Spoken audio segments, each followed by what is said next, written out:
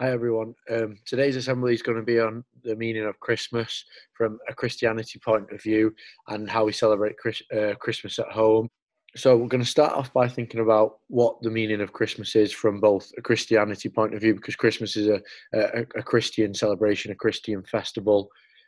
Then what we're going to do, we're going to sort of think about what the meaning is of Christmas for you guys and how we celebrate that. Within sort of Manchester and then within our country of the UK as well. So the first task I'm going to ask you to do is just pause the video and have a bit of a think, have a discussion with Inform, maybe a couple of minutes, no more than that, and just think about, what does Christmas mean to you? How do you celebrate Christmas at home? How do you celebrate Christmas with your family? What is the meaning of Christmas? Why is Christmas a festival? Why is it celebrated?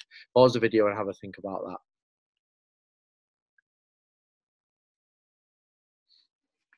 Now you should have had time to think about that, what we're going to do, and how we're going to move on now you've had that discussion. Obviously, when we think about Christmas, we usually think about Father Christmas, we usually think about Christmas trees, we usually think about presents and things like that. That's sort of the main thing that people think about when we think about Christmas. A lot of people, though, don't think about this. So a lot of people don't really think about the religious side of it and why that religious side of it is so important. And that is the main reason why we celebrate Christmas, because of the Christianity aspect of the festival as well. Obviously, the main reason for celebrating Christmas is to celebrate the birth of Jesus. Now what we're going to do, we're just going to watch this clip, which sort of talks about why we celebrate Christmas in terms of the Christianity side of it, and then we're going to also think about the story and the main sort of storyline behind that as well. Question: why do we celebrate Christmas? In this video, I'll answer that question from a biblical perspective, and afterwards, I'll share some helpful resources, so stick around to the end.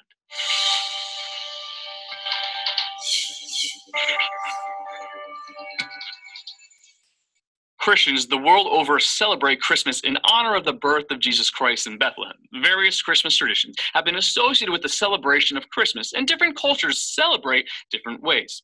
The unifying factor is the historical fact that Jesus was born around 5 BC.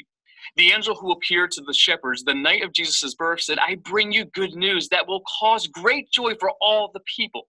Today, in the town of David, a Savior has been born to you. He is the Messiah, the Lord." We celebrate Christmas because, as the angel said, the birth of Jesus Christ is good news. Good news is meant to be celebrated. In fact, the angel said the news of Jesus' birth would cause great joy and would be for all the people. The joyful celebration would be universal. People around the globe will be glad for this occasion. We celebrate Christmas because, as the angel said, a Savior has been born to you. He is the Messiah, the Lord. The three titles the angel applies to Jesus are important. Jesus is the Savior who delivered us from sin and death.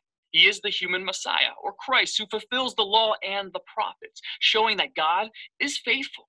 And he is the divine Lord who has entered our world. The Almighty has taken on human flesh. God and man have been fused together in an indivisible, eternal bond. God truly is with us. In celebrating Christmas, we celebrate the Savior because we needed deliverance. We celebrate the Christ in whom all of God's promises are yes and amen. We celebrate the Lord who in humility took on the very nature of a servant for our sakes. We celebrate Christmas with gift giving because of the indescribable gift that God gave to us. We celebrate Christmas by stringing lights because the light of the world has come to us.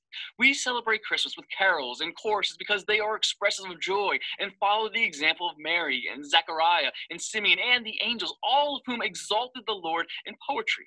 We celebrate Christmas by decorating evergreen trees with stars and angels and tinsel because of the eternal life Jesus brings. And the stars and angels and beauty were all associated with Jesus' birth. In celebrating Christmas, we celebrate the love and condescension of God. In Texas, in 1987, a toddler by the name of Jessica McClure fell into an 8-inch well casting. Down she went, becoming stuck 22 feet below the ground. Once people discovered that baby Jessica was in the well, they took immediate action. They didn't tell her to find a way to climb back up, and they didn't just shout down happy thoughts to encourage her. No, they went down to where she was and got her. They did whatever it took.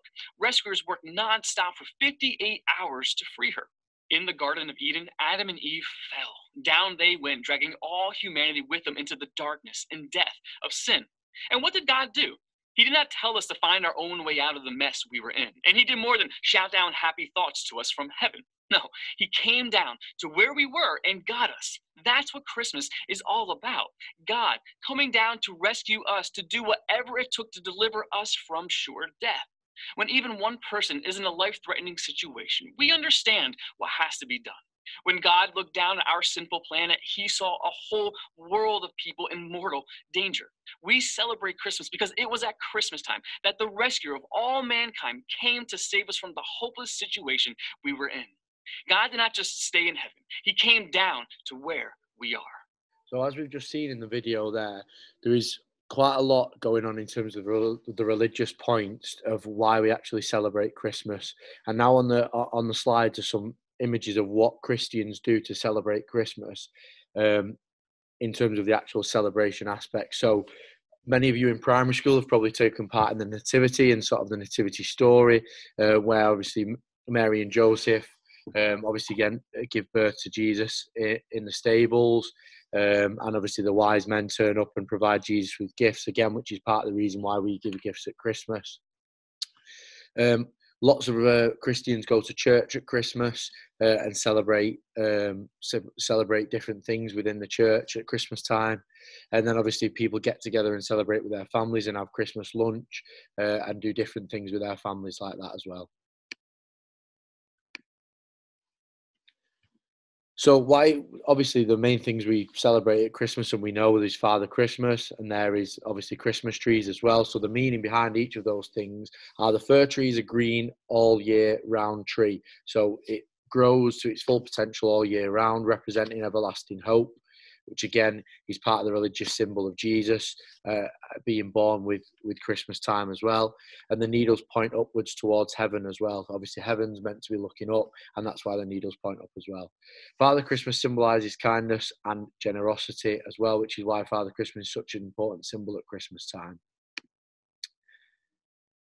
Presents, as I was just mentioned, we give presents at Christmas because 3 wise men took gifts to the newborn baby Jesus, and that's why we give them as well. God gave mankind the gift of Jesus as well, which is another reason why we celebrate and give gifts in that way as well. So the last thing I'd like to do as an assembly, discuss with your form. This is quite a sort of a big question. Have a discussion with your form and come up with ideas, both positive and negative, from different points of the argument. Do you think Christmas has lost its true meaning? So we can have points from, yes, I believe that, points, no, I don't believe that, some negative opinions, some positive opinions as well. Thanks for listening, everyone. Bye.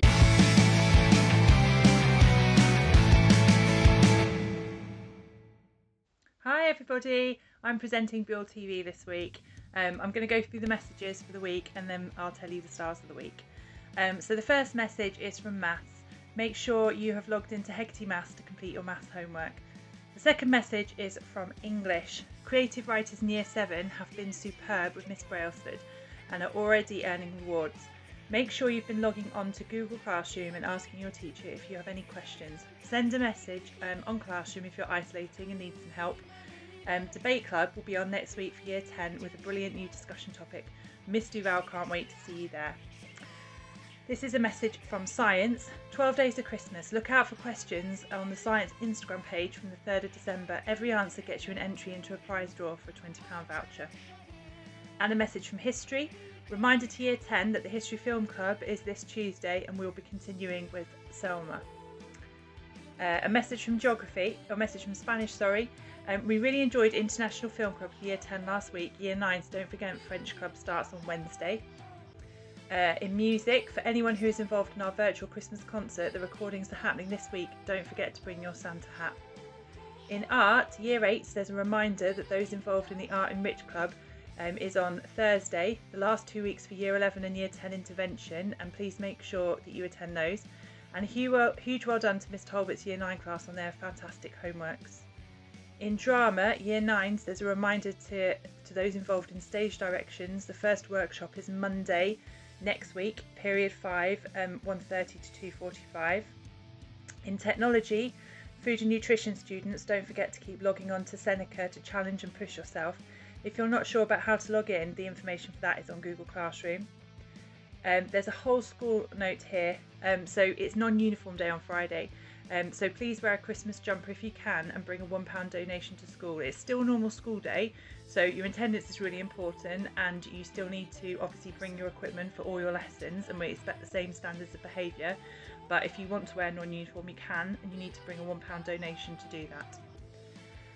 And then a final message about Christmas hamper collections, which are this week. So make sure you know what you're contributing and bring this in by Friday. So stars of the week. In maths, the stars of the week. The star of the week this week is Owen Thorpe for attending Maths Zoom and contributing really well to lessons. In English, it's Anthony Ward because of his superb approach to GCSE preparation. In science, it's all 10B2 for lively but knowledgeable science lessons with Miss Hall, Hector Marquez and Matthew Collins for their hard work in the run-up to mocks, Elise Bishop and Karen Patel for being superb, Thomas Taylor for being respectful to his peers, Chloe Johnson for going the extra mile, and Maria Nagir and Lucian Whedon and Angela Sakira for outstanding homework. In history, Dadi Komar in Year 7, excellent effort, and your wonderfully illustrated poster about contenders to the throne. In geography, it's Ella Rice in Year 11 for all her hard work and dedication while she's self-isolating, and Mia Defoe and Lily Higgins in Year 9 for excellent subject knowledge and contributions. In Spanish, the star of the week goes to Molly Barlow in Year 11 for her excellent mock results.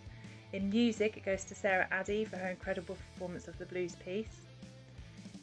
In art, it goes to Vizana for her amazing attitude and effort in her lessons. In drama, it goes to Ayo Akintumi for their excellent work in drama and commitment in drama club. In PE, so in boys PE, the star of the week goes to Jake Hope because of his attitude towards PE and in Rich, which has been excellent. Aidan Cheetham for being aspirational and always wanted to develop in PE. And then in girls PE, goes to Aline Ahmed for her improvement in behaviour, attitude and effort over the last 2 weeks in PE. In technology, the stars of the week are in Year 7, Molly Ingham for showing pride in her work and for her excellent extended piece of writing in food tech on diet and health. So well done, Millie. And Violet Moore in Year 11 for always making an excellent effort to do her work in GCSE food nutrition. Well done, Violet. In sports studies, it goes to Genevieve McCoy for being such a consistent hard worker in lessons, and Brandon Hedgecock for his determination to improve. So well done to all those stars of the week. Keep up the hard work and have a good rest of your week.